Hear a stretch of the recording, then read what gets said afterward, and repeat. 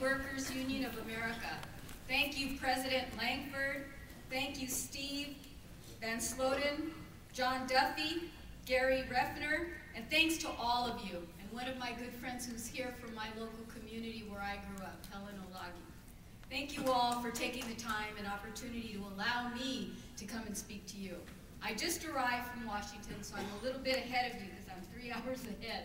But I just wanted to say to you how important it is for you to know that the House of Labor will be at the table when we have our discussions with the Department of Labor. And as your new Labor Secretary, I can tell you that our President feels very strongly that labor have a voice at the table, at every table.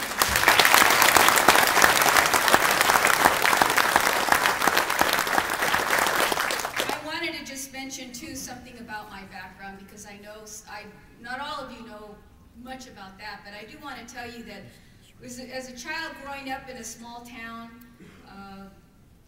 maybe a company town you'd refer to, parents in the area were all blue-collar workers, making a living. Some people were just making minimum wage, and some people, because they had union representation, had a better start. They had protection in the workplace, they had health care benefits, and they had a retirement. And my father started out with the battery recycling plant out in the City of Industry, and he helped to organize that unit. He brought the unit in there, he brought the Teamsters in. No offense, I mean, we're all friends, we're all friends here. But he worked with them to help educate the workers, to talk to them about safety and protections. Because you know, battery recycling is one of the most hazardous industries in the country, and there are so few people that understand what that means. And I understand what that means because I remember my father lived through it. He's still alive, but barely. But I see the ramifications when you don't have worker safety. I see what happens when you don't have the appropriate clothing, safety guard, instruction, and technical help that you need when you're handling hazardous materials or equipment that you can become overwhelmed. And over years, if you're exposed to that over time and nothing happens to protect you, you can also impact your immediate family. Believe it or not, some of those contaminants go home. When your wife or yourself start washing your clothes out and you're not knowing that you should separate all that shouldn't even be done, particles, lead, poisoning, and all that can contaminate the other clothing of your other family members. I didn't realize that until years later. But then I saw the slow deterioration of my father's health because he was exposed to lead poisoning. They found later that he had high levels of lead in his blood. He had to finally retire. And thank God at least he had the union there to protect him. That he still has that pension that he can rely on. All his medical treatment and everything that he needs is taken care of because that was made available through the union. So the middle class for me is a reality and something very real for so many working families. Families like mine and others that understand the value of having a member or members in your household that have a union card and the ability to organize. And that's something that I learned from my father years later when he'd come back and tell stories about how he had to deal with management who didn't always understand that when they were fighting for additional increase in wages and benefits, it was really for our families. It was for us that they were fighting for, and to keep that tradition going and to help other workers in the same immediate area benefit from higher wages. My dad made a good salary, no doubt at that time, but now I can tell you that times have changed, and it is harder for people to be represented by collective bargaining agreements now. It's gotten tougher because we've been in different times, economic times that have been hard, and we've had an administration in the past that wasn't as open, that did not want to somehow allow for the advantages of allowing people to organize, to associate freely.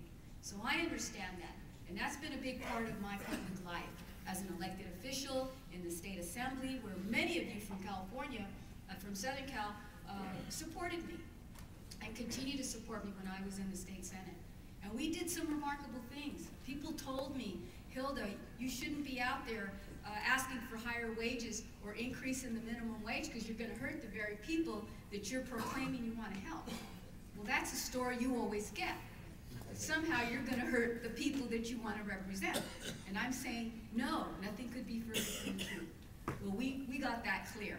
The AFL-CIO, our labor friends, interdenominational, religious groups, community groups helped us pass the minimum wage in the state of California. Hadn't been raised in like 7 years, from $4.25 to $5.75. That was so long ago. Now it's a bit higher, but we still have to get the federal minimum wage up higher as well. I think that's something that we need to work on. But more importantly, we need to bring the Department of Labor back into business so we can restore integrity.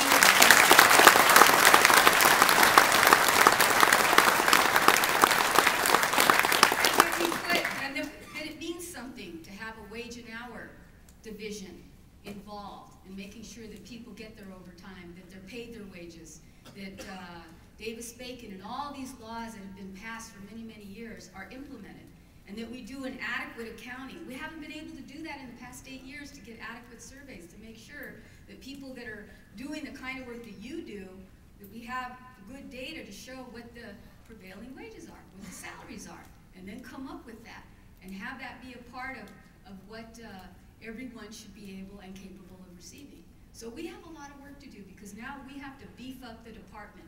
For 8 years, it's been on a downturn. We lost well over, I want to say, maybe 1,000 employees. Either they ran them to the ground, demoralized them, or people just left and said, I can't do my job. And I don't have to tell you because there's reports that you read about the lack of enforcement in wage and hour and also in OSHA. And OSHA is a very important part of what the Department of Labor does. It protects you. It helps to, especially for those of you that are in hazardous, that can be hazardous environments. If you don't have someone there providing that protection, inspection, follow-up, and technical assistance. And all that, I can see now a need to bring it back up again, at least to 2001 levels. And that's what this president has done. He has given us money through the American Reinvestment Recovery Act to put money back into the Department of Labor. So now at least we can put our nameplate out in front of the door and say we're back in business, that we're going to be out there in the field, that we're going to be out there working next side by side with you, and expecting you to also call on us. We have 10 regional offices across this country, and we also deal in international issues, trade issues. I just got back from G8 Summit meeting where I met with other labor ministers. Guess what? About labor and about why America had not been out there in 8 years. And I'm going to fight to increase to see that we get more money in our budget so that I can have people in embassy offices around the world. We're negotiating with trade agreements or revising them or expanding the components that are necessary to make sure that American workers as well as workers in other countries don't get disadvantaged. Then we need to have staff.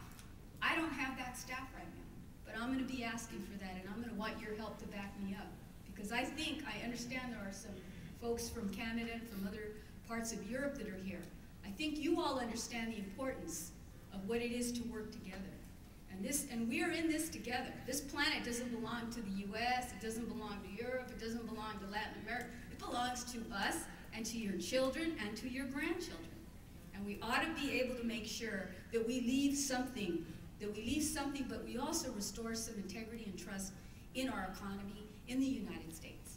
And part of that is by becoming secure in our energy so that we can take care of ourselves, and we don't necessarily have to rely on foreign countries that haven't been nice to us. We have a lot of good countries that have worked with us well, but let's face it, when there was the energy crisis and the gasoline was going up last year, I didn't count too many friends from other parts of the world. And now we're saying we got to become energy independent. And we're talking about, and our president has talked about, putting at least 5 million people in new jobs, green jobs. Green, and when you think about it, green jobs are the very jobs that you're doing, because you're saving us energy. You're either working in the renewable or biofuels or wind or water, electric, and gas. All those components qualify under my definition, or at least what I believe, is a green job. So believe me when I say that your industry is going to be a prime candidate for taking us and helping us get out of this recession, because we're going to put